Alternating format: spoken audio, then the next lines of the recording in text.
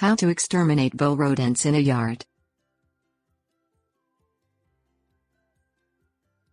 A yard or garden may occasionally become infested by burrowing or runway-generating rodent pests. One troublesome landscape rodent is the vole. Often, several species of voles exist in the same region but all eat plants.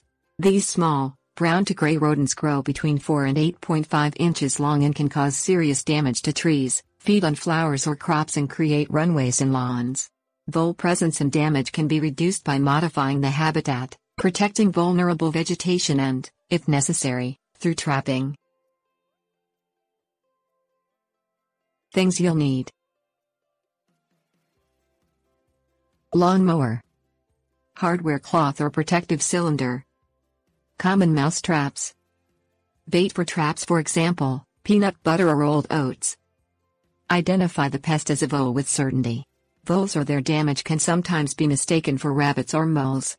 Both voles and rabbits chew roots or girdle plants, but rabbits have wider teeth than voles and leave chew marks that reflect this. Voles leave irregular, small gnaw marks at various angles. Moles eat insects and earthworms. If plants are damaged, voles are likely responsible. Moles also leave a raised tunnel system in lawns, while voles create above-ground runways and burrow underground. Modify the landscape to limit the presence of vegetation that voles prefer to use for cover. Keep lawns mowed short and minimize the amount of mulch used around vulnerable plants. Leave a mulch-free ring with a radius of about 3 feet around the base of trees. Remove all patches of weeds or grass that voles may hide in. Exclude voles from attractive, vulnerable vegetation. Young trees, shrubs, vegetable gardens or flower beds can be encircled with hardware cloth or plastic mesh cylinders that extend about 1.5 feet above the soil surface and a few inches below the soil level. Trap the voles. Traps designed to capture common mice can effectively control small populations of voles. Set traps perpendicular with the runway with the trigger end in the pathway and bait it using peanut butter and rolled oats or similar bait.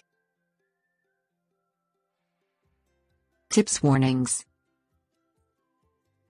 The Colorado State University Extension also mentions the use of poison grain baits as a control method, but suggests that although rodenticides are often an effective short-term control management tool, habitat modification may be the most effective vole eradication method.